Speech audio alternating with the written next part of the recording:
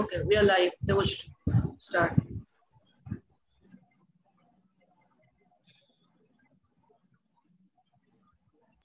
A very good evening to one and all present here today. Welcome to the second workshop session conducted by the Film and Drama Club. Today's workshop will be based on a guide to watch a film by Dr. Piali Gupta. Now I'd like to request our convener for the Students Activity Cell, Dr. Shotarupa Bandhopadhyay, to begin with the welcome address.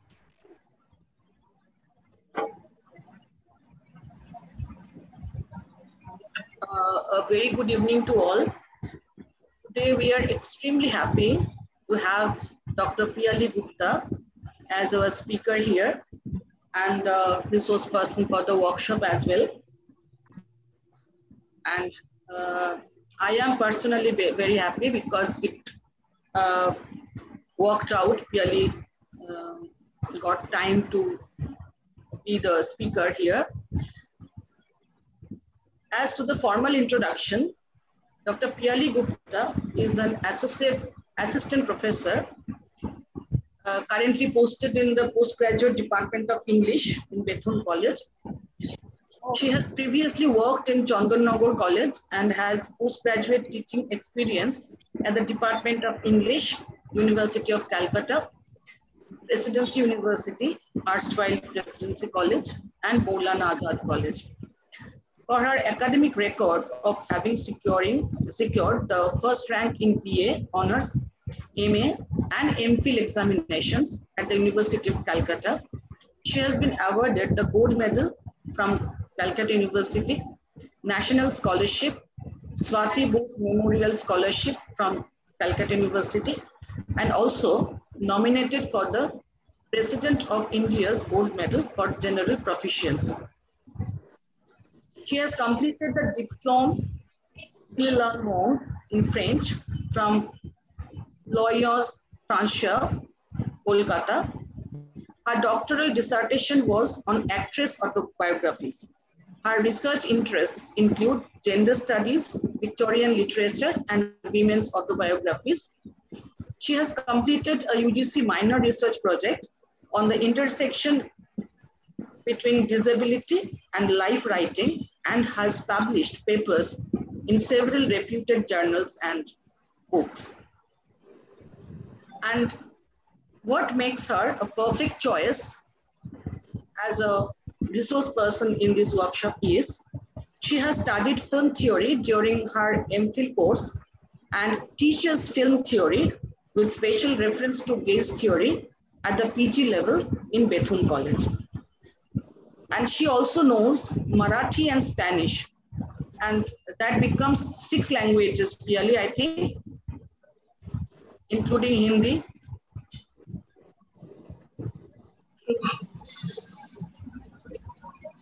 Okay, so this formal introduction, without wasting any time, over to Devoshri to conduct the session. Welcome, Piali.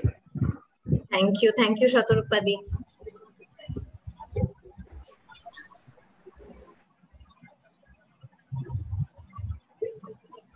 So I can begin. I can start now. Devoshri, you have to unmute yourself. Okay. Sorry, Thank you. Yeah. I'd like to request Dr. Piali Gupta to start with the session now without wasting any more time. Thank you, Devoshri. Thank you, Shatarupadi, and good evening, everyone. Shatarupadi, thank you for that wonderfully generous introduction. Your French pronunciation was also near perfect, you know. Okay, let me just begin today's session by congratulating the entire Students Activity Cell for the wonderful work that they are putting up. It's keeping our spirits high during the lockdown. I always keep an eye out on the various social media handles. Always catch up on your YouTube videos, and this is quite an exceptionally engaging content that you all are putting up. So thank you and congratulations for that. Okay, So now that I've been asked to conduct a workshop on how to watch a film, I will of course begin with a disclaimer that unless you consider watching Andaz Apna Apna on repeat for about 20 years of my life, that as an expertise, I am not an expert at all. I do know a little bit about film theory, and I do love watching movies, but that is all. Uh, Now that I've suitably warned you, I should possibly also let you know that as somebody who teaches literature, my job is to read, analyze, and critique. Reading a text and reading a film are not very different, you know. Both a text and a film, both, you know, they should be read as consciously as you should be reading a film as consciously as you read a book or a poem.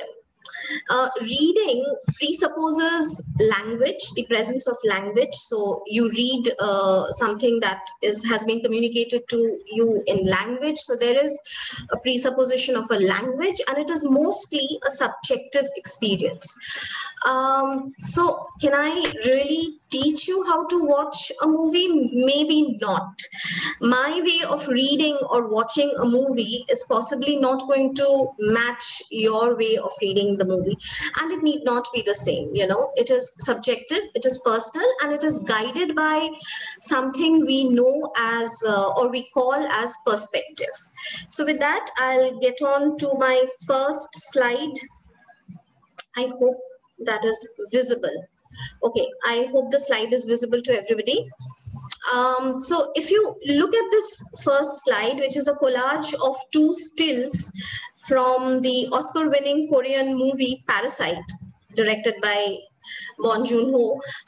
This came out, I think, in 2019. So whatever stills or clips I show you during this session are movies which I personally highly recommend. So Parasite is one movie I do highly recommend. So we were talking about perspective. Now look at the two different stills. The woman here, in the first still, she says that the sky is so blue and thanks to the rain. So for this woman, the rain provides a kind of relief. There's a sense of relief associated with rainfall. However, for the man here who's driving her car and who belongs to this rain-drenched room here, who stays there, for him, it has been a debilitating event. It has been something that has severely impeded his chances of survival. This woman is speaking from a position of privilege. The man is talking from a position of disadvantage, a great disadvantage. So the language of film depends also on perspective, both for the audience, for one who is watching the movie, and also for the director. So there is a certain mode of storytelling. What is the director trying to tell you? And he's trying to tell you things through the language of the film. Another thing that I would like to talk about is the second slide. I'll just go on to the second slide. Okay, so this is the second slide. This, as you see, the question I told you of watching a film or the language of a film, which depends on perspective, both for the audience and for the director. This is where Akira Kurosawa's movie Rashomon, which was made in 1950, that comes in. This movie gave a completely different dimension to storytelling. Why? I'll tell you. So this film's narrative, it revolves around the murder of a samurai. And the story of the murder or the film is based upon 4 different accounts from 4 different characters of the same event of murder. So it is the murder of the samurai that 4 people report, and they have 4 different versions. So the film opens with torrential rainfall and the murder of the and there are these 3 men. There is a common man, there's a woodcutter, and there's a priest, I think. So all 3 of them are sitting there and they are discussing the murder of the samurai. and they all have very different versions of it. As the story advances, as the film advances, you realize perhaps that the man was murdered, the samurai was murdered because he has possibly, he was possibly attacked by a bandit, and the bandit was also responsible for raping the samurai's wife. So these, I say, are possible interpretations, because the film does not give us any conclusive proof of the fact, or the film does not come to a resolution of who has murdered the samurai. We don't know. Now, this film gave rise to something called the Rashomon effect. And if you go on to study in the Department of Film Studies anywhere in the world, you are bound to study this movie, and you are bound to study the Rashomon effect. Rashomon effect then becomes a term that is used for a storytelling technique. It describes a single narrative arc told several times from different perspectives.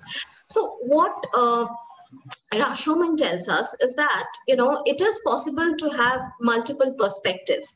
Films will have language, films can be read, and films can be read in multiple ways. So that is our takeaway from the first two slides, that films have a language, they can be read, and they can be read in multiple ways. There can be multiple perspectives. And of course, as I told you at the beginning, there is no right, left, center, or wrong way of reading a movie or watching a movie. Okay, all interpretations are welcome. Let us go on to the next slide. Okay, so what we have here are quotations from a collection of essays by Satyajit Ray. It's called, the name of the book, I think, is Satyajit Ray on Cinema, and the name of the particular essay is on the filmmaker's craft. So if you can see what Satyajit Ray, take a moment to read what he's saying about the art of filmmaking, you see that he talks about the language of film. One, that the sources of film language or cinematic language is available all around us. It's there all around you. It's everywhere. And he also says that cinematic language has its own grammar, it has its own punctuation, it has its own syntax. I think it's a very beautiful way of putting how one should read or how one should watch a movie. So what is this grammar, punctuation, and syntax that he talks about? Let's try to decode that. Okay, right. So the grammar, syntax, punctuation of cinema, I have tried to, this is by no means exhaustive. I have just tried to do it in a very brief manner so that you just have an idea of what you are expected to do when you're asked to review a film, or when you're asked to watch a movie and give your interpretation of a movie. So these are the things that we must keep in mind when we are watching a movie, or after you've watched the movie, you must sit down and think about these things. So what is all of this? Let's look at the first one. So we have plot here. What is plot? Now, plot is basically, to put it very, very simply, plot is the story. Plot is what happens in the movie. So what is the movie about? So the first question that you ask yourself after you have watched a movie is what this film is particularly about. What is the film about? Did it present what it was presenting in a very believable manner? Was it realistic? Was it believable? Or was it very melodramatic? It was not believable. You had to, it was quite odd. You didn't believe in what was happening. Did it make you think? How was the climax revealed? How did the setting affect the story? So these are the things that, or these are the questions that you must keep in mind about a film's plot. Or these are the questions that you are supposed to ask yourself when you think about a film's plot. Then we have the themes and the tone. So there are in some movies, hidden symbols, repetitive hidden symbols. So they appear in a movie and they try to present a central idea or a central theme. So when you watch a movie, you have to think about what is the central idea of this movie. What was the central idea? What was the film trying to tell me? Did it entertain? Did it educate? Or did it try to make me aware of something? There might be hidden symbols, there might be images which are repetitive. So you have to find your own meaning from those images and those symbols. For example, of my mind, I can now only think of Tamasha, Imtiaz Ali's film. And in Tamasha, you would have seen that, if you have watched Tamasha, there is this three-way mirror that appears and reappears in the movie. If you just look at it, and Ranbir is looking, the protagonist of the film, he is looking at that three-way mirror, and it is repetitive. It comes at multiple places in the movie. Why do we have this? So, it kind of, I think in my reading, it suggests the multiple personalities of the protagonist. And if you've seen the movie, you would understand how relevant that is. So when you understand that, you understand what the director is trying to tell you, that we are living with these multiple personalities, and we try to make peace with the two personalities, or, there is a dominant personality that we present to the world, and the other personalities are hidden. We don't like to present that. So that becomes clearer if you think of the symbol in that way. A very easy or a very often repeated symbol are overcast skies, rainfall, suggestive of turmoil in the lives of the characters. This you would remember possibly in Kapoor and Sons. It comes in many Hindi movies. Okay, was there a question or anything? Do I continue? You can continue. Okay, so you would possibly remember Kapoor and Sons, where towards the end of the movie, when they're trying to take a family photo, and the movie has reached a kind of a climax where the characters, the husband and the wife, they are completely at loggerheads. They are fighting it out, and the family suffers a kind of a split as a result of this event, the fight that the husband and the wife have, and that the two brothers have. So you have this scene which is they are together, they are trying to take a photo, but then there is this overcast skies and sudden rainfall, and then the husband dies. So these are all things which appear and reappear in movies. So the theme, the tone, that is set through symbols, through associations, through setting. Okay, then of course you have, I'm not doing that, I won't be doing that in this workshop, Christopher Nolan's movies. If you are a fan of Christopher Nolan's movies, I am quite a fan of his movies, but I'm not going to discuss the symbolism in his movies because it's going to take us ages to discuss that. But if you are a fan of his movies, you know that how there are certain images and certain symbols that keep coming in Nolan's movies. Okay, next we have the acting and characters. So the third thing that we must keep in mind while we watch a movie is how are the characters being portrayed? Is the portrayal realistic? Did the acting, help us in understanding the character? Was the character revelation done in a proper manner? So if you have a certain character in a certain social setting, is the character behaving in a manner which befits that social setting? So are these characters believable characters? Are these characters larger than life characters? Do we have flat characters and round characters? What are flat characters and round characters? Now, flat characters are simple characters, stereotypes that do not undergo a lot of change in the course of the movie. So stereotypical flat characters would be the coy heroine, Naka heroine, or the very brave hero who is fighting with the villain who is very, very, good, the epitome of goodness. So these are all stereotypical flat characters. Or do we have rounded characters? Rounded characters in the sense that these characters show a trajectory, they change during the course of the movie.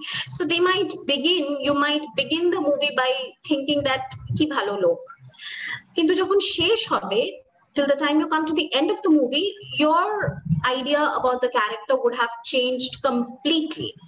So that is a round character. So what kind of characters do we have here? What kind of characters do we have? So this is something that we have to think about. Then direction. Direction is very important. So what are the questions that you should be asking yourself pertaining to direction? Did you like the story that was told? Did you like the manner in which the story was told? Was the pace of the film slow? Was it fast? How similar or dissimilar is this movie in comparison to the other works of the director? Let's say, for example, if you think of somebody like Imtiaz Ali, or if you think of somebody like Sanjay Leela Bhansali. So, and I would here like to give the example of the movie Black. If you look at Black, if you are trying to review Black is very different from the rest of Bhansali's oeuvre, in the rest of the work that he has done. So keep in mind Ram Leela, or even Devdas, or which is the last movie that he did, Padmavati. So all these movies, they have very, larger than life characters, opulent sets, magnificent costumes. And here we have Black, which is aesthetically very, very pleasing. But you don't have that magnificence and that opulence. It was a very different film, keeping in mind Bhansali's oeuvre. So that is a point to remember when you are analyzing Black. So how do you position that film in the entire career of that director? Right, so that then we have, I think, music. So music is a very, very important part of Indian films when we are talking about Hollywood movies, or maybe European movies, Japanese, Korean movies. You have to keep in mind the background score. You don't have song and dance sequences so much. So does the background score, music, it support the mood and the tone of the film? This is a question that we have to ask. Does it fit in well with the movie, or was it simply an unnecessary distraction? So that is something we need to think about when we watch a movie.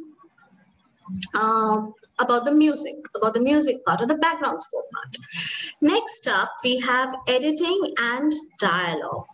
So editing is a very important part of a movie, of a film.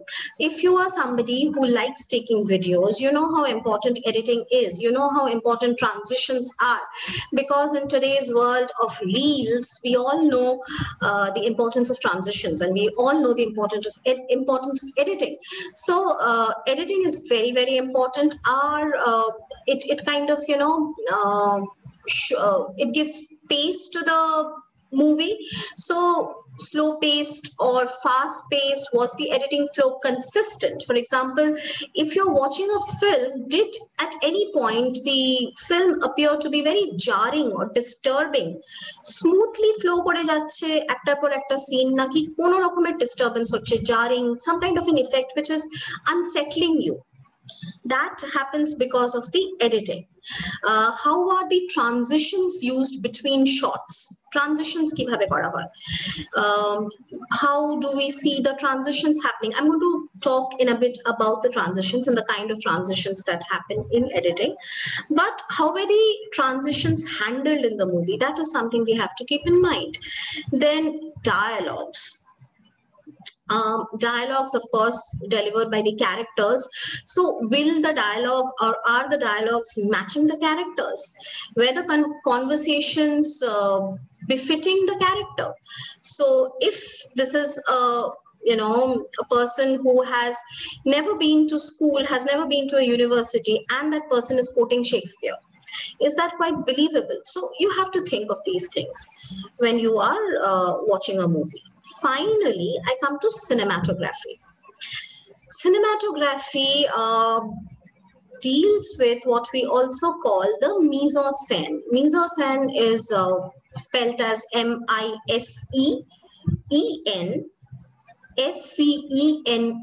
Mise-en-scène is a French word which means placing on stage. Mise-en-scène actually implies everything that is placed in front of you, that is placed in front of the camera. So cinematography is concerned with the mise-en-scène. So what is mise-en-scène or what is cinematography? Cinematography is concerned with the shots. What kind of shots, camera shots were used? What were the camera angles that were used? What kind of sound and light effect was used? How did it affect the storytelling? How well did the camera move? How were the frames composed? So if you have watched, I think I have that next on my slide. So I'll quickly go on to that and let you decide. So how are frames composed? How is the editing done?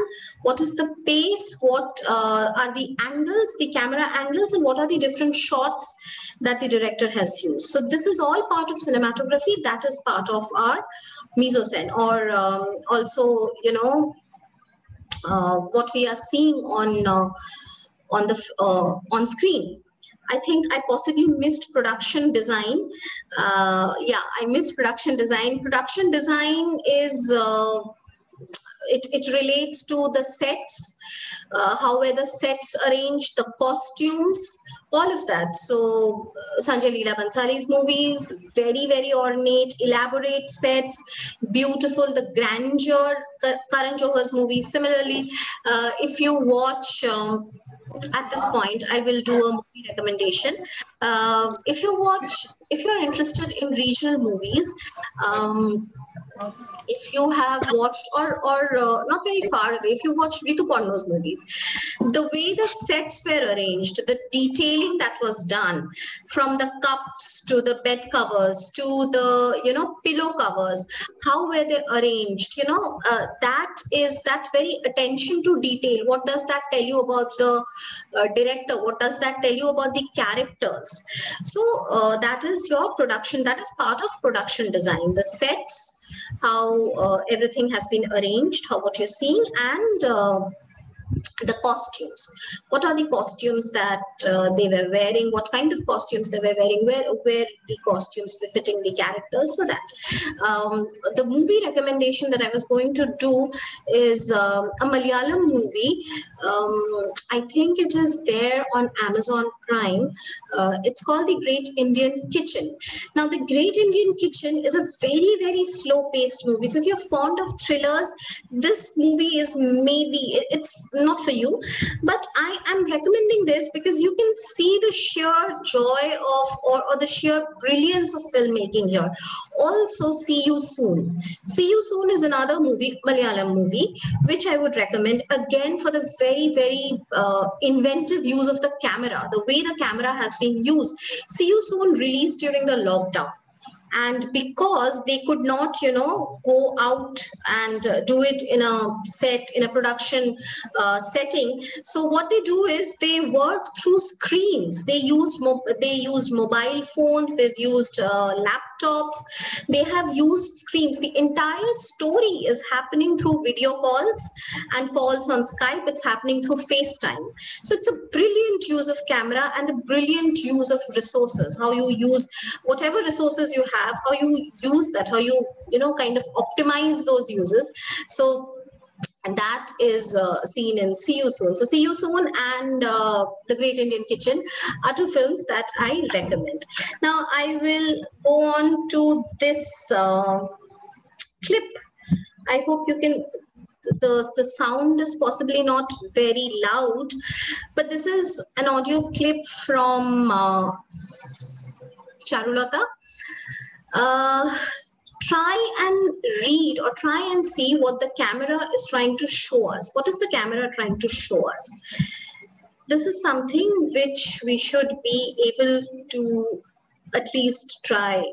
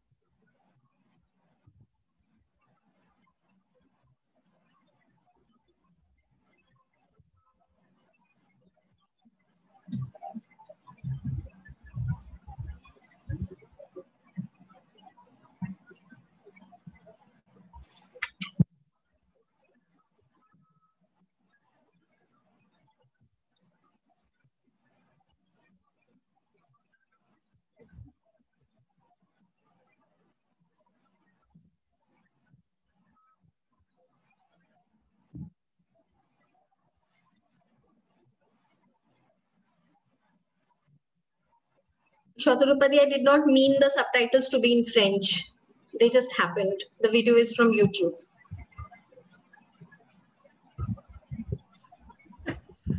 So I just passed the French test.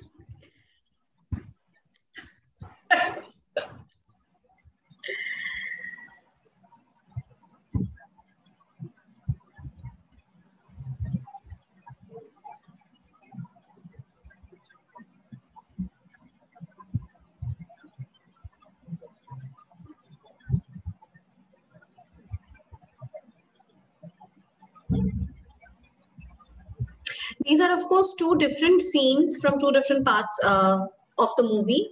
They are not together.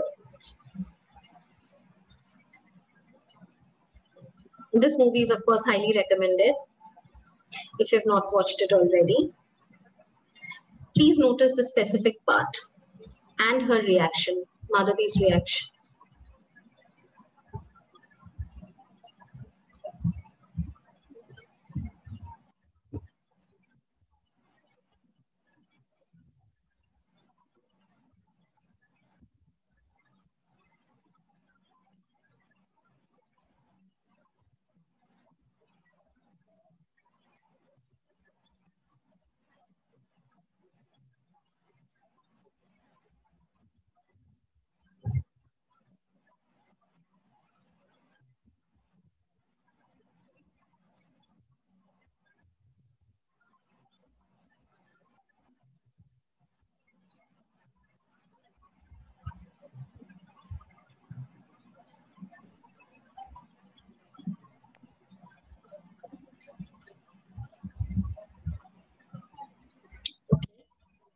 So that's the clip.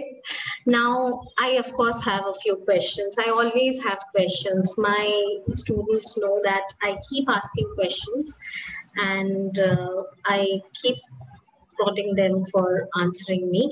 So the specific part that I drew your attention to, the protagonist, the heroine, looking through this and seeing a mother and a child, how what do we read there, what do we watch there, what do we see there? Nowhere does Shotritra mention, or nowhere, sorry, I shouldn't say Shotritra, nowhere does the character of this woman say that, you know, this is her reality, this is her life, this is the emptiness. When you begin with the title montage, the first scene that we have, that we saw, basically, that she is trying to look at the outside world, and her connection to the outside world is not with her physical presence. You know, she's not allowed out in the outside world, because the time that we are looking at There was a clear demarcation between the Ondur Mahal and the outside, the home and the world. তো মেয়েরা তো ভেতরেই থাকতো, মেয়েদের বাইরে যাওয়া allowed ছিল না। So her connection to the outside world is through this thing that she's the pair of binoculars that she has in her hand. So that is her connection to the outside world, and that is how she interacts with the outside world, and that is the emptiness that you see. And you know, she's trying to follow these people. She's following these people. Her gaze is following these people, and through that camera, the way the camera moves, the way you follow her, you follow Charulata, you follow Charu in her daily routine. That's her routine, that's her life. Being there, the emptiness, the solitude, and then she suddenly looks at this mother and the child. So of course that's quite evident. It might, you would say, suggest that she's yearning for that kind of an intimacy or that kind of a relationship, motherhood. She's looking at that, but the character does not tell you that, but you see and you understand.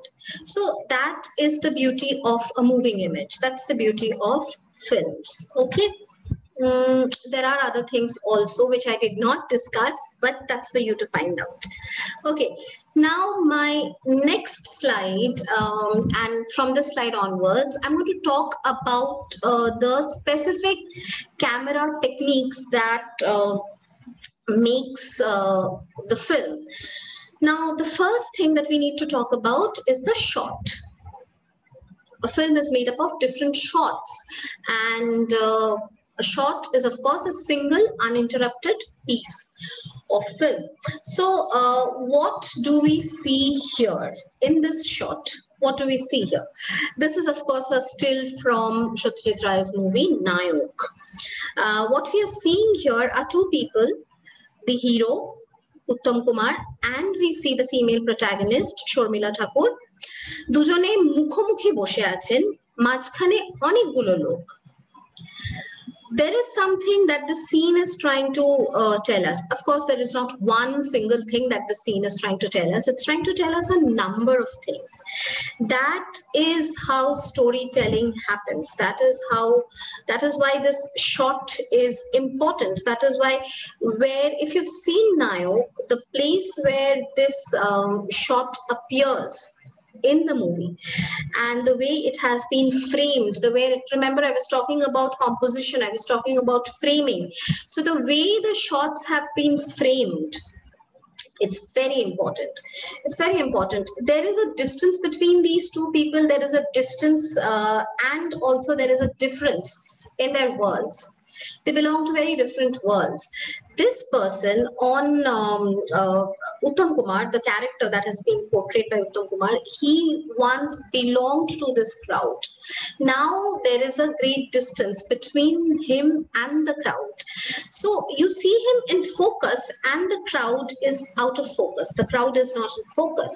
So the director is trying to show you through this distance how far he has come. He's the Nayok now.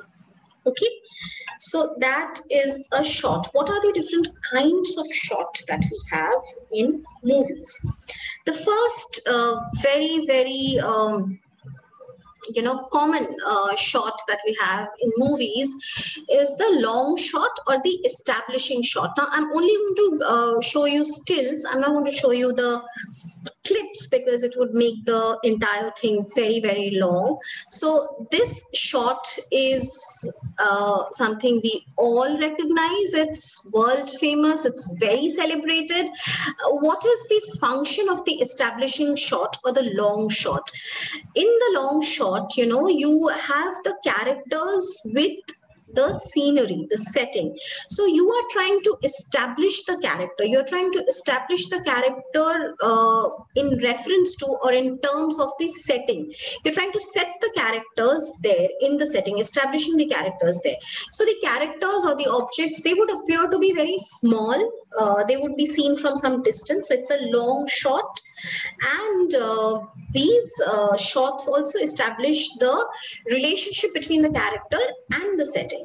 Now, if you look at this particular shot from Pother Pachali, the train, The train again comes in from the outside world. Durga and Opu have very impoverished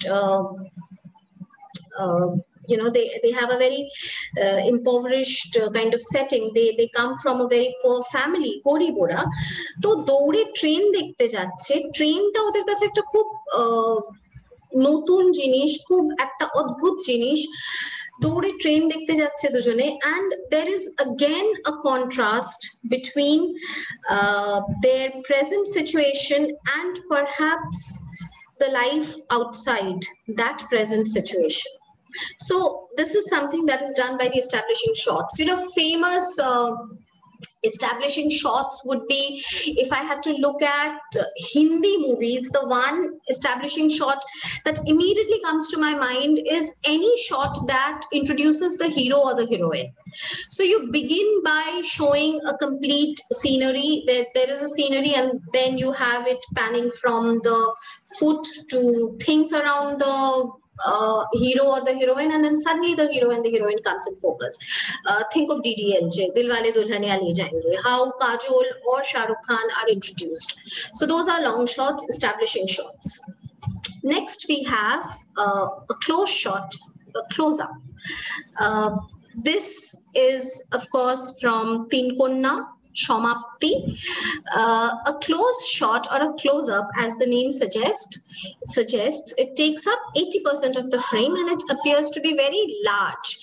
This attracts the attention to the subject or the object that is in focus. So in the first still, you have a letter. In the second still, we have the female protagonist. Now, in both cases, what happens is there is the attention is solely on the object and on this woman. It shows there is a direct engagement with this kind of a shot. The audience directly engages. আমরা বুঝতে পারি ক্যারেক্টারের দিকে তাকিয়ে, হিরোইনের দিকে, এখানে যেমন অপর্ণা দিকে তাকিয়ে বোঝা যাচ্ছে অপর্ণা ক্যারেক্টার, অপর্ণা কি রকম, how is she, what is her role in this movie, সেটা কিন্তু এই সিনটা, এই শটটা দেখলে বোঝা যাচ্ছে। Similarly, this letter, তুমি ফিরে এসো ইতি পাগলি, it comes at a very, very important, significant portion in the film. I hope all of you have watched Teen Konna. Please tell me all of you have watched Teen Konna. If not, you're going to watch this. The first movie that you're going to watch is this. Watch after this is this movie. So this also establishes a change in the narrative, this one close-up shot of the letter. So these close-up shots basically, draw our attention and engage our attention with the subject or the object. The third type of shot that we have is a medium shot.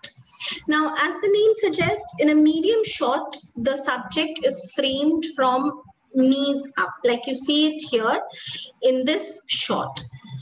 This is between a full shot and a close shot. So this is a still from Ghore Baire, and Shondeep, Nikhilesh and Bimola, Nikhil, Shondeep, Bimola, and the three of them, and the dynamics between the three of them, that's very, very clear. Okay, so that's a medium shot. Now we are going to discuss the focus. I was talking about the focus a few minutes back. The focus, if you are somebody who likes taking photos, we all like taking photos now because we are all armed with smartphones. So focus is trying to find the sharpness of an object. So you say that your photo has good focus if it is a sharp, crisp image. A sharp image is said to be in focus, while an image that is not quite sharp, is blurry, is said to be out of focus. Now, we also like to create the kind of blurring effect by using portrait mode these days. The director can use the camera focus to communicate something very, very important to his audience.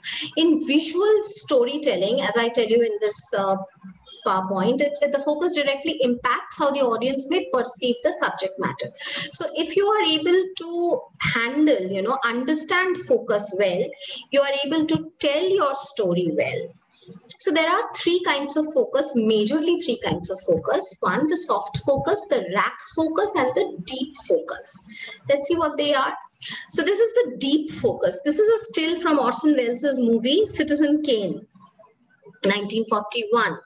So deep focus, in deep focus, the audience sees the characters, the audience sees the settings, the audience would see the lighting, decoration, everything. You are engaging at various levels here in the deep focus. So there is a lot of light, the background is lit, the midground, foreground, background, all of that is visible in deep focus. So you are engaged at the level of the storytelling, but also in whatever is happening at the level of production design, lighting and set decoration. This still particularly, it kind of has a three-dimensional effect, It shows Citizen Kane, this person here, যাকে এখানে দেখা যাচ্ছে ব্যাকগ্রাউন্ডে মানে পেছন করে দাঁড়িয়ে আছেন যিনি, Citizen Kane's dinner party. This is his dinner party. It shows the kind of grandeur, it shows the kind of largesse that this dinner party depicts. Is his personality, the kind of grandeur of his personality. And also you would see that he's towering above the other characters. He seems to be towering above the other characters. So that also suggests his social position, his grand stature. So this was something that Orson Welles used to use a lot. Deep focus used to be used. Deep focus was used a lot in the late 30s and 40s. It was quite a thing at that time. Then we have shallow focus.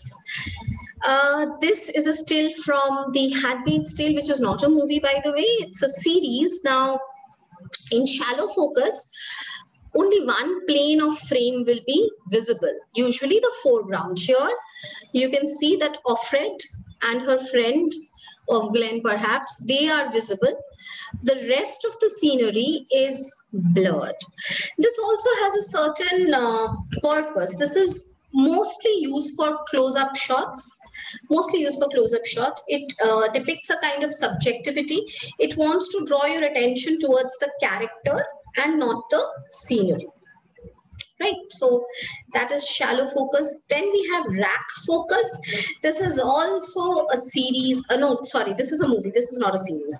This is a movie, Marriage Story. Here you see the divorce proceedings. This is a couple who are getting divorced. So this man, Charlie, and this woman, Nicole, they are getting divorced. This is a story about their marriage and they are getting divorced. And this is the courtroom scene. So what happens in rack focus is that two parallel scenes are shown. So a character who has been the center of the focus in the first scene is out of focus in the second scene. So you see in this stills that in the first still you have Charlie who is in focus, and in the second still we have Nicole who is in focus. So this also shows, both of them are at the end of the table. It shows the distance between the two of them. It shows how they have fallen apart because they are going through a divorce. Their relationship is coming to an end. So their positioning, it shows the distance between them. And when one is in focus, the other goes out of focus. So this way, rack focus is used to show the relationship between the two subjects, in this case, Nicole and Charlie. Then we have camera angles. Now, framing, camera angles are very important. How is the frame shot? Has it been shot from a high angle? Has it been shot from a low angle? Has it been shot from the eye level angle? Or has the director used a tilted angle? So these are the different camera angles. Let me give you examples. Camera angles also give you a lot of information about the subject. what the director is trying to tell you about the subject. So let's see. This is the low angle shot. You see two stills, one from Inglourious Basterds by Tarantino, and the other one is Avengers, of course. So a low angle shot is when the camera is positioned low on the vertical axis, below the level of the eye line, and you are looking up at an object, right? So what effect it creates is that the object who is being looked up at appears to be very dominating, very powerful, very strong. So in this scene from Inglourious Basterds, Brad Pitt and Eli Roth, they are kneeling over an unseen Nazi soldier, and they have carved a swastika on the forehead of the soldier. So these two characters are the heroes of the film. And Tarantino frames them in a very domineering, subjugating kind of manner, in a very heroic way. You know, it kind of shows to the audience that they are dominating, they are the heroes, they are hero material. So a low angle shot is mostly used in superhero movies. You know, it is also called the hero shot. So this in the Avengers still, you have a medium low angle shot of the entire cast. Okay, so low angle shots are also hero shots. If I can think of the Hindi movies again, any kind of shot, you know, in the action movies, if you look at, they're really not good movies and I don't recommend them at all, but for understanding low angle shots, Rohit Shetty's movies, the way the camera is held from the down, so you look at the, you know, and then how it goes up. So you have that very imposing kind of a stature, very imposing kind of a effect that the director wants to give, because this is the hero that is being introduced. So that is the low angle shot. Then we have the high angle shot. In a high angle shot, as the name suggests, the camera is placed above the subject. So you are filming the subject from the top, from a height. What it does, it's the subject in question appears powerless, vulnerable. This also, you know, the high angle also would present to you, or would kind of communicate to you a sense of distress, a sense of disturbance, psychological disturbance, a sense of danger or shock. This is still from The Lord of the Rings, I think. Yeah. So this is the high angle shot. Next, we have the Dutch angle shot or the tilt angle shot.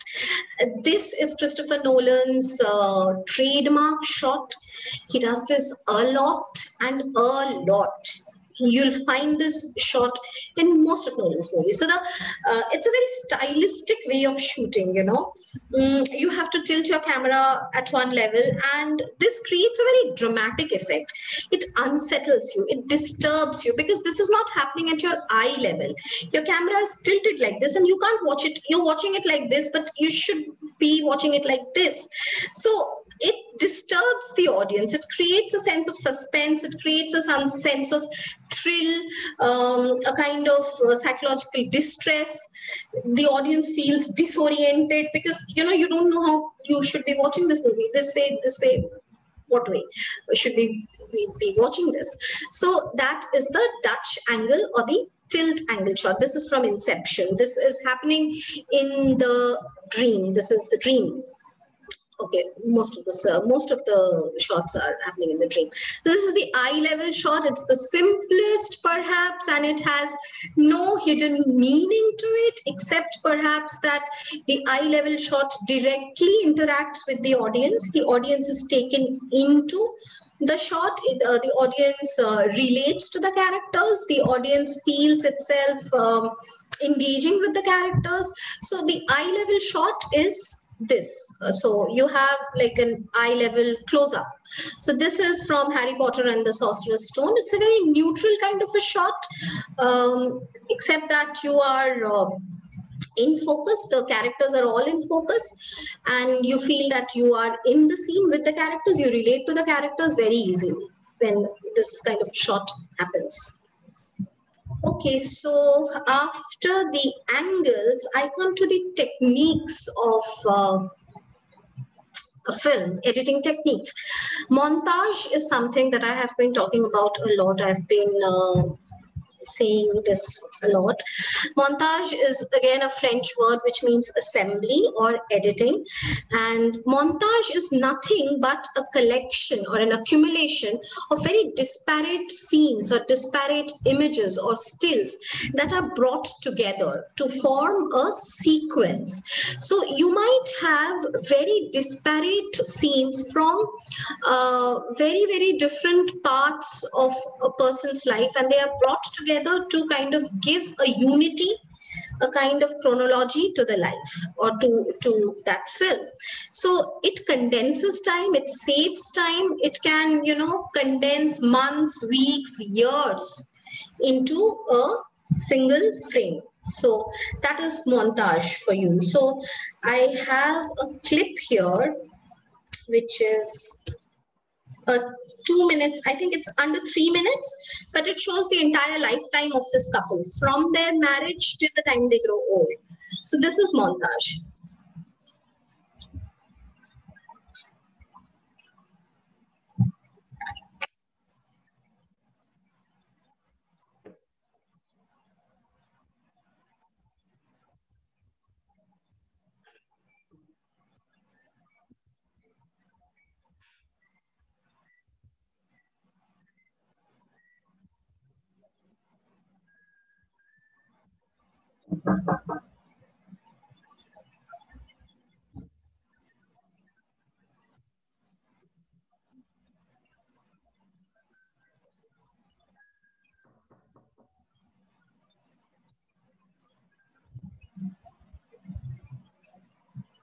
You see how their life progresses and how that is reflected.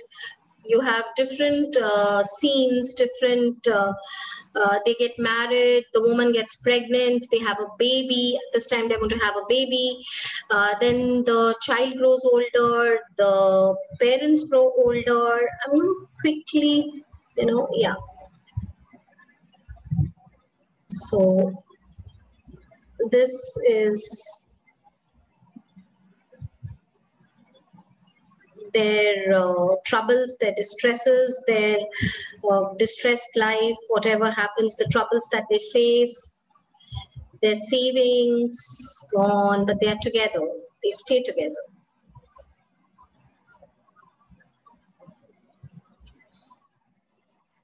Again, the repetitive nature of this, how it happens every day and throughout their life. And now they have grown old together.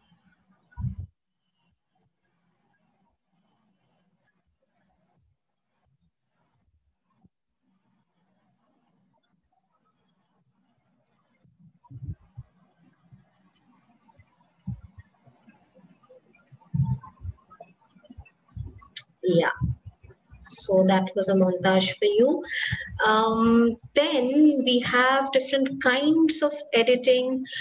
The jump cut. The jump cut was immortalized by Godard, Godard. He was a French filmmaker who belonged to the French New Wave kind of cinema. The cinematic movement that he belonged to was the French New Wave. You don't need to know all of that right now. But a jump cut, what is a jump cut? So you have a transition, which is a very abrupt transition. So when I was discussing the editing, the kinds of editing that you would have to keep an eye out for. So I told you that you have to notice whether the editing was seamless or you felt that it was unsettling you or it was disturbing you. So if it was disturbing you or it was unsettling you, then of course the editing has been jarring and it has been done deliberately. So let's see this. This is from Godard's movie Breathless. The dialogues are in French. You don't have to concentrate on the dialogues. Just see how the editing is done. So you just saw that. It suddenly changed, the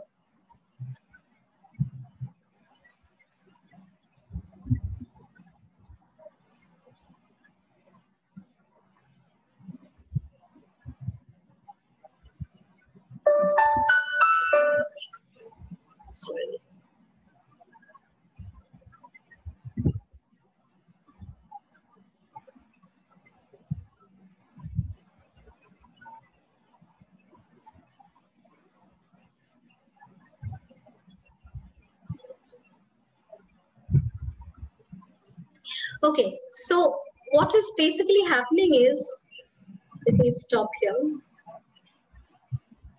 What's basically happening is you see her suddenly with the mirror in her hand. She's looking at herself in the mirror.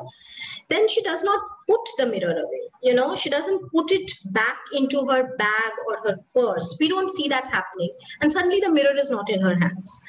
These are things that, you know, these seem, there is a lack of continuity. You would expect that হাতে ছিল আয়নাটা হঠাৎ করে কোথায় গেল, ব্যাগের মধ্যে ভরে রাখলো, ফেলে দিল বাইরে. Where did it go? We don't see where it went. It was suddenly not there. So the continuity is disrupted. That is deliberately done. এমন নয় যে ওদা জানতেন না editing কাকে বলে. He of course knew what editing is, but this is an innovation that he brought. This is a kind of a transition where there are these jumps, discontinuities. Okay, so that's the jump cut for you. Then we have the L cut and the J cut. These are very technical terms, but I'll just tell you that in the L cut and the J cut, which are just the opposites of one another, in the L cut, the editing changeover happens between one shot and the other. So there are two shots which are there side by side, and we have a change from one shot to the other.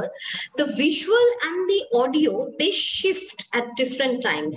So for example, in the L cut, this is a scene from the Fight Club. So in this scene, if you are able to see this, if I can play this, in L cut, the audio remains from the previous shot, but the visual has gone to the next shot. So you watch the next shot, but you're hearing the audio from the last shot. In the J cut, just the opposite happens. You see the audio, you hear the audio before you see the video. Okay, so this is the L cut and the J cut. This has very bad sound quality, so I don't. Yeah. So they started talking, but sorry, the scene began, but the audio was from the previous scene. The visual was different.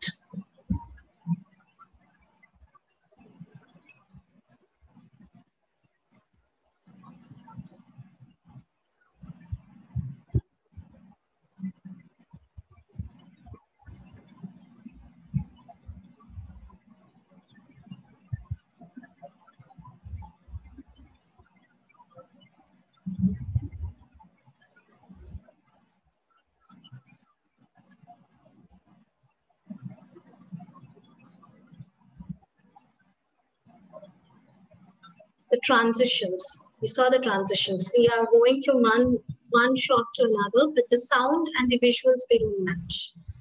Okay. Next, we have the cross cut. Cross cut is called parallel editing. You have two different scenes from two different time zones, two different characters, but they are kind of juxtaposed together. They're happening together. This happens when the director is possibly trying to tell you two simultaneous stories. Two storylines are happening at the same time, and they are put together to kind of show a similarity or a certain similarity in theme, some kind of similarity which the director wants to convey or communicate to you. Again, this has been used mostly by Christopher Nolan. Inception, the various levels of the dream state. The entire film looks like it's been done only on crosscut and tilted angles, but this is an example of crosscut or parallel editing. You will see how in this scene, two very different scenes are juxtaposed together.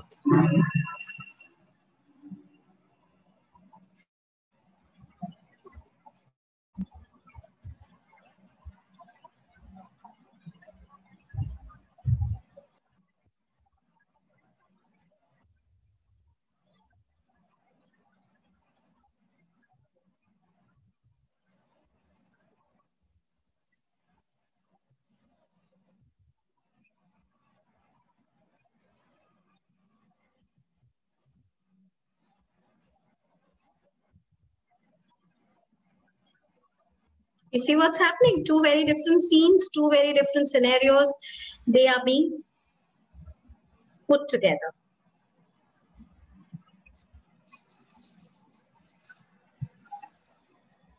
That's a cross cut or a parallel cut. Let me go into this. We've come towards the end. So just the transitions are left to talk about. Now transitions is something that I'm not going to talk about a lot because I think the students know transitions better than I do. But the transitions that are most commonly used in films are the dissolve, the wipe, the cutaway, the fade, and the match cut. The match cut is something that I would like to talk about. It's a standard cut from one shot to other, but it matches the similar action of both the shots. You have to see an example of this to understand what a match cut is. Dissolve, wipe, cutaway, fade are all transitions that are very easily available on any of the video editing apps that you find on Android or iPhone, in the Apple Store or on Play Store. So if you look at InShot or KineMaster, I think most of these video editing apps have dissolve, wipe, cutaway, fade. These are very common transitions. They are in fact also available on Microsoft PowerPoint. But what the match cut is, I will show you from a scene in Psycho, which is a film by Hitchcock. So this is the scene. I am not going to play the entire scene, but I'm just going to come to the point where the match cut happens. Now, this is a scene where this woman is going to be attacked. She's taking a shower and she will be attacked and she'll be killed. So I will quickly just go on to the part where she has been attacked and now she is lying on the floor of the washroom. So this is it. The blood flows.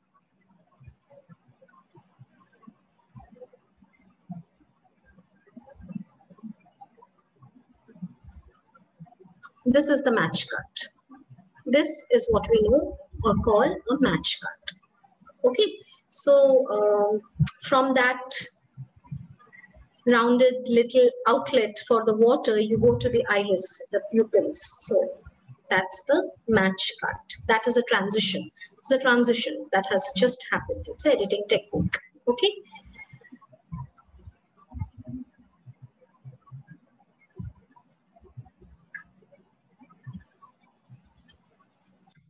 Sound, the different ways or the different kinds of sound that we find in a film. Sounds can be diegetic and non-diegetic. Diegetic sound is any sound that can be heard by the character in the movie, or for example, if the character is typing or texting on a phone and if the keyboard sounds are on, then those sounds are heard. So those are diegetic sounds. Or if you're walking on a pebbled path, the sound that it makes, that is a diegetic sound. A non-diegetic sound is any sound that cannot be logically heard by the character within the movie environment. That is possibly only heard by the audience. So all kinds of background scores, song and dance sequences in Bollywood, theme, voiceovers, theme music, voiceovers. So here I have the example of Amitabh Bachchan's voiceover in Lagan. Also Pluto the dog's voiceover in Dil Dhadakne Do, which was done by Amir Khan. So those are non-diegetic sounds. And to explain that, I have a video here. This is a 1-minute movie called Lockdown, a short film. It's called Lockdown. So you will see how the different sounds are used here.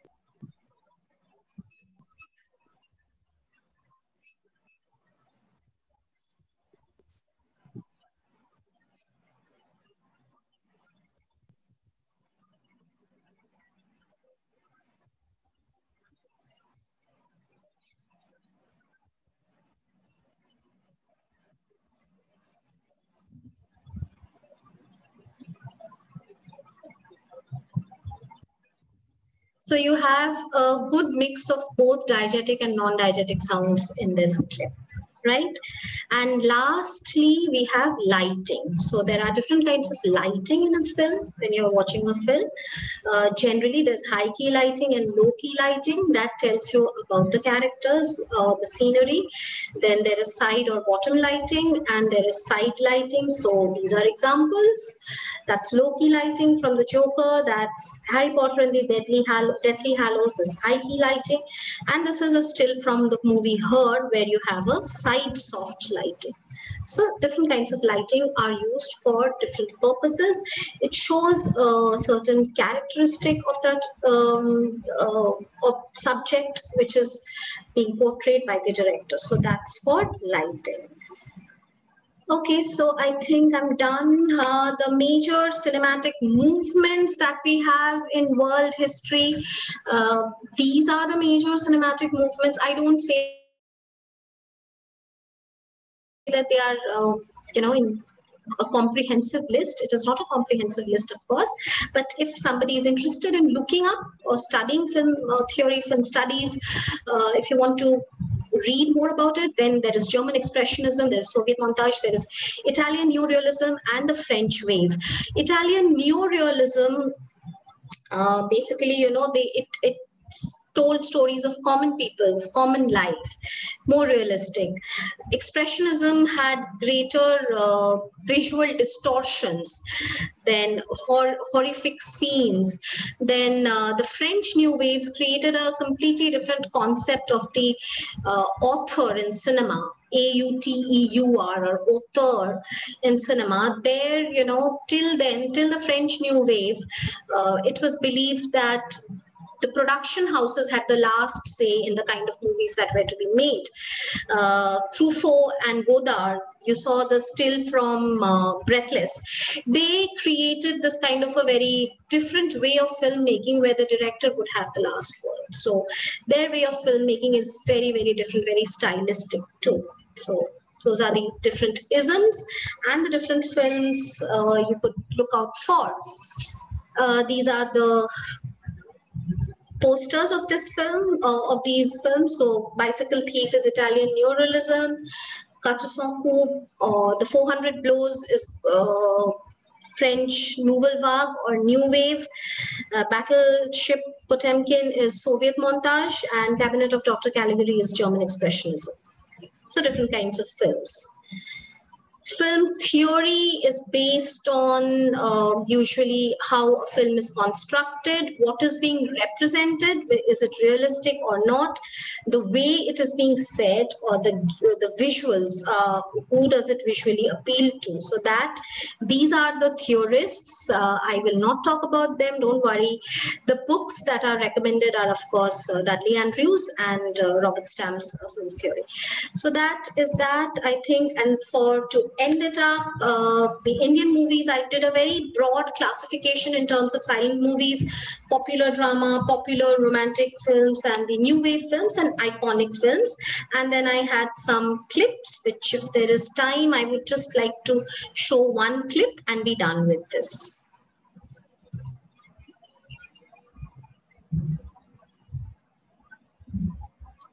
That's the popular romantic.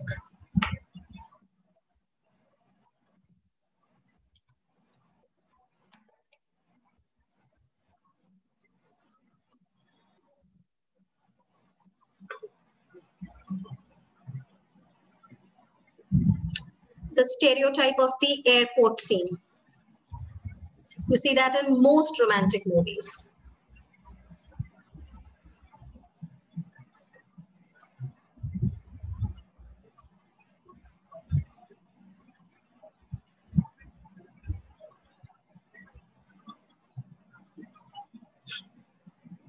Okay, all of you have seen this, so I'll get on to the next clip that I had for you.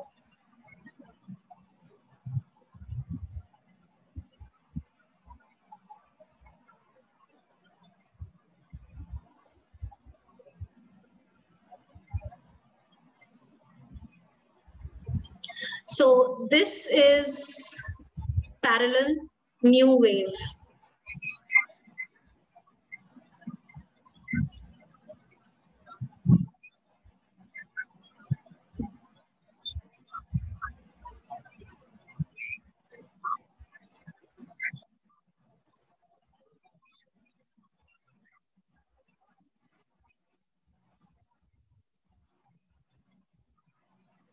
The music.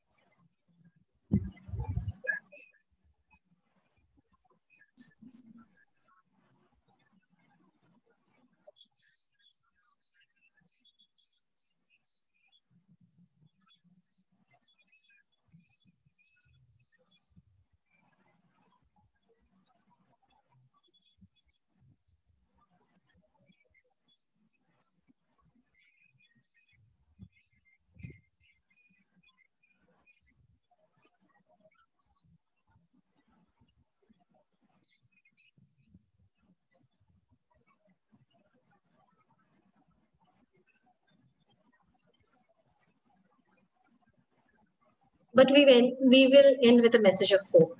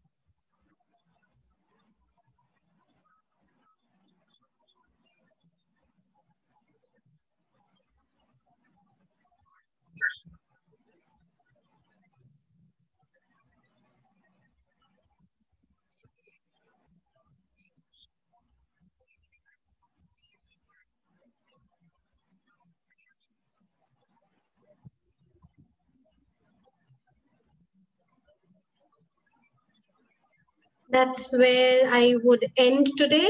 Tumra mone rekho, Pathshala ekdin khulbe. Right? So that is it for today. I think I will stop sharing now. I think I've spoken quite a lot. Okay. How do I stop sharing? Okay. That's it.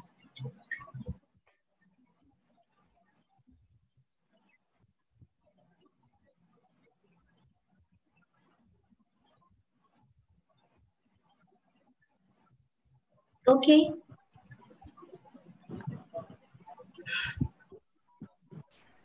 Thank you so much, ma'am. And I wish I could say let's have a big, big round of applause because this was totally worth it. This workshop was like so good. I enjoyed it thoroughly, and I think everyone here would totally agree to it. Um, a big, big thank you to you, ma'am. Thank And you. I'd like, Okay. and Can we I ask definitely look something? for. Can I Yeah, ask sure. something? Yeah. I'd raised my hand. Maybe I saw it was Sudeshna overlooked. Di. Yes. Yes, yes, I saw Sudeshna Di. A very interesting, illuminating session. Apart from the fact that the most of the video clips, I just couldn't hear a thing. I don't know. It was the network problem or what. So I just wanted to ask about whatever you call it, a camera technique or a shot or what. আমার অনেক সময় এটা বেশ মনে হয়েছে, specially I refer to ওই ভুতুরে cinemas, হ্যাঁ, গোস্ট সিনস, যেখানে we appear to be behind the camera and it runs into empty rooms, vacuous rooms, moving here and there, and we are the anticipation, we have the anticipation of meeting someone or seeing someone, কিন্তু কাউকে কিছু দেখা যাচ্ছে না, কিন্তু ক্যামেরার পেছনেই যেন আমি দৌড়চ্ছি, মানে what kind of technique is that, মানে ওইটার ব্যাপারে if you can tell us something. That is scaring the audience technique, basically. I don't think whether there's a name to it, Sudeshna Di. I don't really know the exact technical term for it, but it is a technique where the camera is deliberately, moving. You use a kind of a handheld camera movement, মানে হাতে ধরে দৌড়তে দৌড়তে যাচ্ছি, মানে ওইভাবেই film করছি। ওটা করাই ওই জন্য যে ওই সেন্স অফ আর্জেন্সিটা বা ওই সেন্স অফ থ্রিল বা সাসপেন্সটা ক্রিয়েট করা যায়, যেটা তুমি বললে। মানে ওটার কোনো স্পেসিফিক নাম আছে কিনা সেটা তো আমাকে খুঁজে দেখতে হবে, আমি এই মুহূর্তে আই কান্ট রিমেম্বার। ওকে, হ্যাঁ, I am not interested in name anyway, মানে ওটাও একটা আমার মনে হচ্ছিল ওটা একটা টেকনিক। হ্যাঁ, মানে প্রত্যেকটা জনরার ধরো একটা করে টেকনিক থাকে, সেটা ধরে ধরে বলতে গেলে ধরো হরর মুভিজ এর একটা করে টেকনিক, যেমন আমি বললাম যে সুপার হিরো মুভিজে এই লো অ্যাঙ্গেল শটটা খুব বেশি ইউজ করা হয়। তো এই ধরনের অনেক সিনেমার অনেক আবার কিছু ডিরেক্টর স্পেসিফিক টেকনিক্স থাকে। So certain directors have certain techniques that they use quite a lot. So এইরকম নানা ধরনের টেকনিক্স আছে, সেটা তো প্রচুর প্রচুর টেকনিক্স। আমি তো মানে পুরো ভালো করে শুনতেই পারলাম না, কারণ একটা সমানে মিটিং চলে গেল, তো আমি একদিকে হেডফোনে আর একদিকে তোরটা শুনছিলাম। না না, ঠিক আছে ঠিক আছে। একটা আমার জিজ্ঞাসা ছিল, তুই যে মিডিয়াম শট বললি না, লং শট আর মানে ক্লোজ আপ বললাম, লং বললাম, মিডিয়াম বললাম। হ্যাঁ, মিডিয়ামটা মানে কখন মিডিয়াম নেবে, মানে লং শট কখন নেবে সেটা বোঝা গেল, যে যখন আমি ক্যারেক্টারের সঙ্গে তার মানে সেটিংটা দেখাবো, তার সঙ্গে পারিপার্শ্বিক মানে সিচুয়েশনটার সঙ্গে সেটাকে দেখাবো। আর ক্লোজ আপে তো আমি অন্য কিছু দেখাবো না, মানে শুধু ক্যারেক্টারকেই দেখাবো বা যেটাকে দেখাচ্ছে সেটাকে ফোকাস করবো। মিডিয়ামটা কখন নেবো?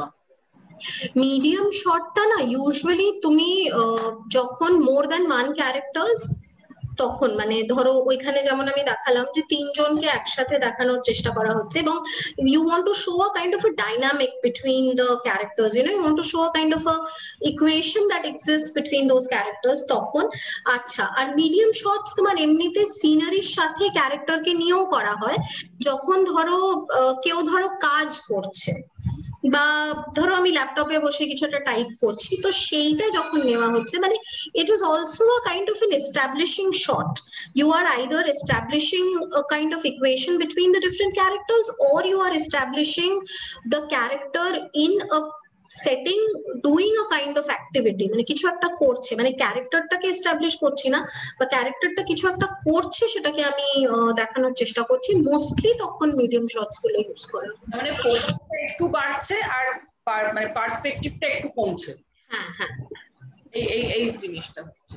আর ওই যেটাকে বললি যে ওই যেটা অনেক একটা টেবিলের ছবি দেখালি না, মানে যেটা ওয়াইড ফোকাস নাকি ডিপ ফোকাস দেখালি? Rack focus. হ্যাঁ, ডিপ ফোকাসটা ছিল সিটিজেন কেন, র্যাক ফোকাসটা ছিল ম্যারেজ স্টোরি। র্যাঙ্ক ফোকাস না, মানে একটা লম্বা টেবিলে একটা ডিপ ফোকাস, ডিপ ফোকাস, তাকেই একমাত্র ফোকাস করা হচ্ছে। তো না, শুধু তাকে ফোকাস করা হচ্ছে না, মানে ও থাকছে এবং তুমি দেখো যদি সিনটার একটা ডেপথ আছে, সেই জন্যই ডিপ ফোকাস বলছে, যেহেতু সিনটার একটা ডেপথ রয়েছে, সিনারি মানে চারপাশে যা রয়েছে, ওই টেবিলে এত এত খাবার, প্রচুর সিলভারওয়্যার, সাজেস্টিং দিস রিচনেস, ওই একটা লোকটা যে ওয়েলদি একটা মানুষ, তার একটা লার্জেস্ট একটা গ্র্যান্ডার, সেটাকে দেখানোর জন্য লোকটাকে তো দেখাচ্ছেই টাওয়ারিং অ্যাবাভ এভরিবডি এলস, তাছাড়াও দেখাচ্ছে তোমার খাবার দাবার রয়েছে চারপাশে, তুমি অত অত ঝাড় লন্ঠন টাইপের ওই বিশাল সিন, মানে আসবাবপত্র, সেগুলো দেখতে পাচ্ছ। তো ডিপ ফোকাসে তোমার একটা ডেপথ থাকবে, ক্যারেক্টার থাকবে, প্লাস এনভায়রনমেন্টটাও কিছুটা থাকবে। মানে এখানে তোর পার্সপেক্টিভটা সামনে, মানে লোকটা পেছনে, মানে আগে আমি লোকটার, সেটা তোমার এই সিনটাতে, হ্যাঁ সেটা তোমার এই সিনটাতে করেছে যে লোকটার পেছন দিকটা রেখেছে, ওটা স্পেসিফিক একটা পারপাস ছিল যে ও টাওয়ারিং অ্যাবাভ এভরিবডি এলস সেটা দেখাচ্ছে, তো সেই জন্য করেছে, মানে ও যে কত বড় and over and above everybody else সেটা দেখাচ্ছে, তো সেই জন্য ওটা করা হয়েছে। But apart from that, deep ফোকাসে তোমার ক্যারেক্টার থাকবে সামনে, মানে পার্সপেক্টিভটা একটু দূর থেকে, মানে ওই লং শটের মতন খানিকটা। ওকে, আমি পরে ইউটিউবে আবার পুরোটা ভালো করে দেখবো। মানে মানে I must say it was excellent. আমাদের মতো মানে লোকেদের জন্য, যারা মানে দে লাইক ওয়াচিং ফিল্ম রাদার দে লাভ ওয়াচিং ফিল্ম, কিন্তু মানে জিনিসটার মানে ওই থিওরি না পড়ে জিনিসটা জানার মতো আর কি হয়। তো আজকে তো অনেক কিছু শিখলাম যে কত কি থাকে, এবং একটা সিন যখন দেখছি সেটাকে মানে চেনা যায়, সেটাকে বোঝা যায়, সেটা এই সিনটা কেন ওইভাবে নেওয়া হচ্ছে, মানে কেন ছবিটা ওইভাবে তোলা হচ্ছে, সেটারও পেছনে অনেক কিছু আছে। শুধু একটা মনে হচ্ছে ওখান থেকে তুললেই ভালো হয় বলে, মানে সেরকম নয় ব্যাপারটা। So I think we shouldn't deprive the students. তোর যখন থেকে শুরু হয়েছে ঠিক 5 মিনিটের পর থেকে মেয়েরা কোয়েশ্চেন পোস্ট করতে শুরু করেছে। I think we shouldn't deprive them. We don't have much time also, na Shatarupati, we have a meeting. We have time. If you have time, we have time. No, there that is that meeting we have to attend, Shatarupati. হ্যাঁ, সেই মিটিংটা আমি attend করছি, আমাদের বলছি পিয়ালি আসছে, একটু কয়েকটা কোয়েশ্চেন বলে যা, আমি করবে। ঠিক আছে, শিওর তাহলে ঠিক আছে, কেউ একটু রিড আউট করবে, কারণ আমি তো পড়তে পারছি না, মানে তারা কোথায় চলে গেছে। আয়ুষী, তোমরা ma'am, most of the discussions happened basically while you were showing the clips. We were reminiscing different kind of movies. Okay. So I posted if anybody wants to ask any questions, and there's Shrestha Ghosh. She wants you to talk a little about Wes Anderson's style of movies, if you could. And I would also love to hear that. Wes Anderson's movies. I don't think I'm the right person to be talking about Wes Anderson's movies. No, I really don't. I don't think I'd be able to talk about that. It will take a lot of time also. Wes Anderson ke niye discuss korte gele onek kichu bolte hoy, mane there is a lot that if that there is a very একটাই শুধু বলবো that ওর তো মানে he has a very distinct visual narrative presence, মানে the movies, they have a very distinct style, খুব visually appealing, visually rich style. That is all. Maybe I don't think I can sit and discuss Wes Anderson's movies here. অনেক কিছু বলার আছে, অন্য কিছু, if there's any other question. Yes, ma'am.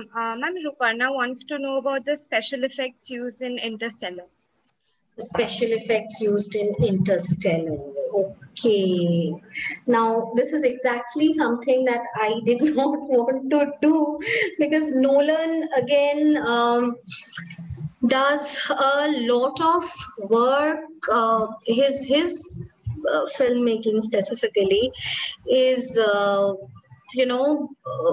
very stylistic, and there is this very specific kind of technique that he uses. So in Interstellar, I think right at this moment, what I could think of is perhaps if you noticed, if you've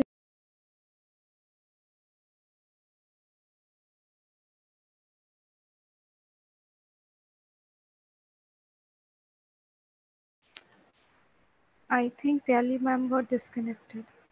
Probably ma'am's got disconnected. Oh.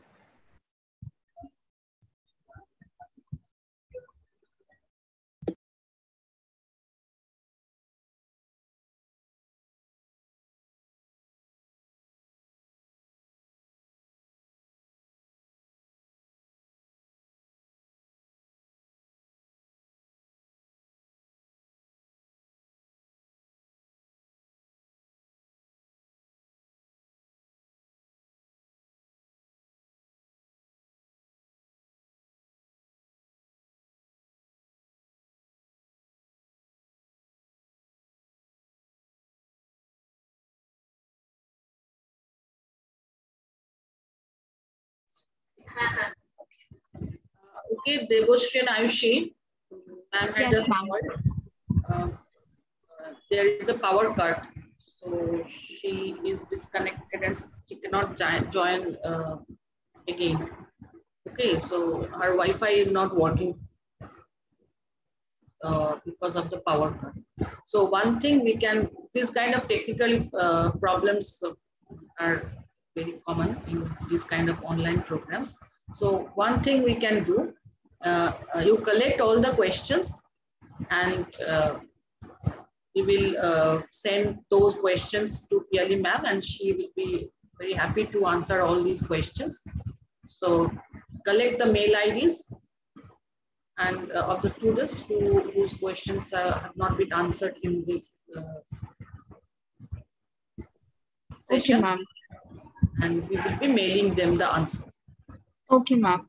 Then I'd like to request everyone in the meeting, all of you who have your doubts, please mention your mail ID along with the questions in the comment section so that we can forward it to ma'am.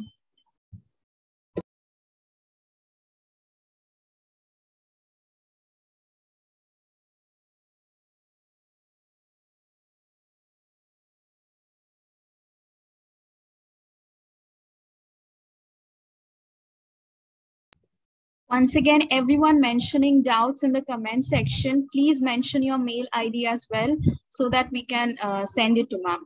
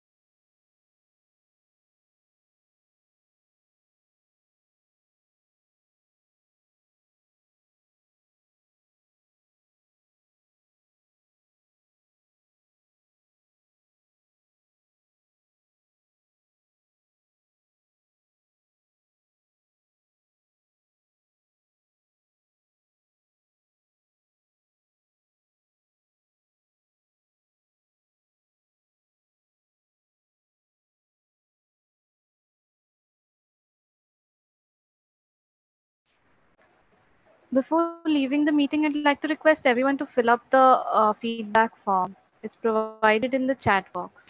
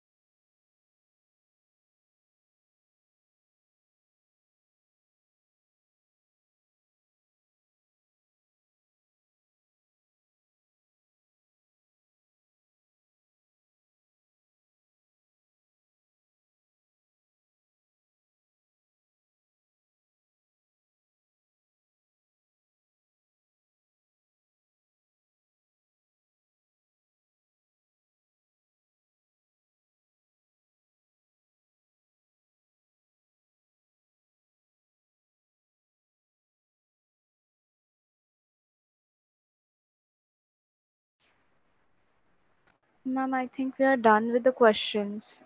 So we can just. Okay, so Devashit, when you formally conclude, then I'll Yes, ma'am. disconnect the YouTube live. Yes, ma'am. Sure. So that was all for today's workshop, and I think we all enjoyed ourselves. Thank you for joining, and thank you.